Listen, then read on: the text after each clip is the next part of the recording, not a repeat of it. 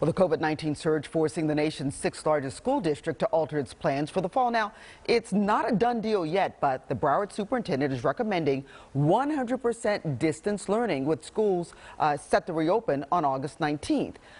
NBC6's Ari Odzer joins us with the story from school board headquarters. Remember, just a few weeks ago, the superintendent was talking about giving students the option of coming back physically to schools 5 days a week when school reopens in August. Well, that option may be off the table now as the COVID-19 surge continues.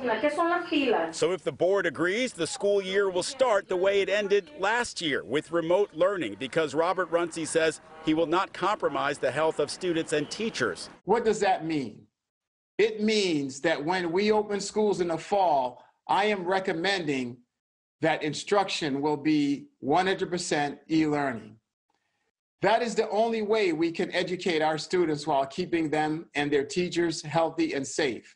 We cannot put people at risk to die. We can't be a part of killing people. The school board members agreed with Runcie, but his recommendation is sure to anger the 31% of parents who have been asking for a return to full-time in-classroom instruction.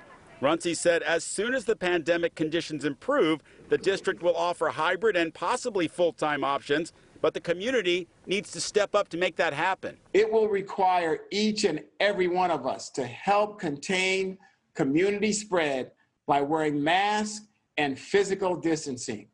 There is no other way. Runcie acknowledges that distance learning creates learning gaps because it's simply not as good as classroom instruction, and the teachers union agrees. This is what we have now.